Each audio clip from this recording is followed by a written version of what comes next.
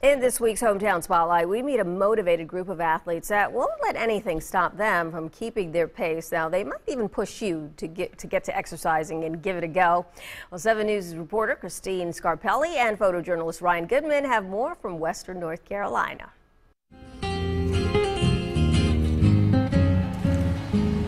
Everywhere you look here at Triana State's retirement community, you see smiles, look, laughter.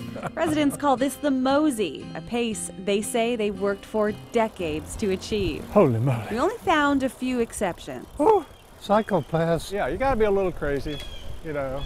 But life is sort of a dare, so. With no plans to downshift anytime soon. It's a straight shot and it's a downhill and you can get up to 30 miles an hour.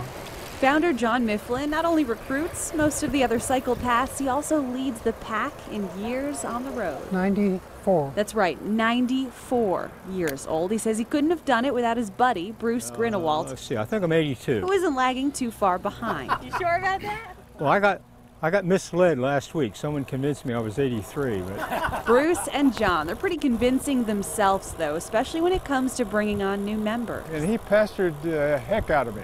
Finally, I gave in. Hunter Coleman didn't realize he'd gained more than just muscle mass doing this.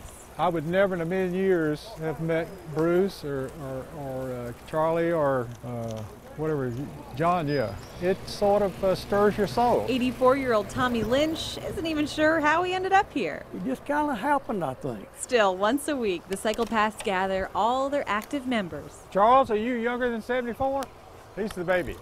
That's why he's dressed in pink. And leave campus for therapy. I'm passing pastures, the infrastructure of which is given over to animals, and it's just pretty. Still, you have to give them credit for spinning their wheels.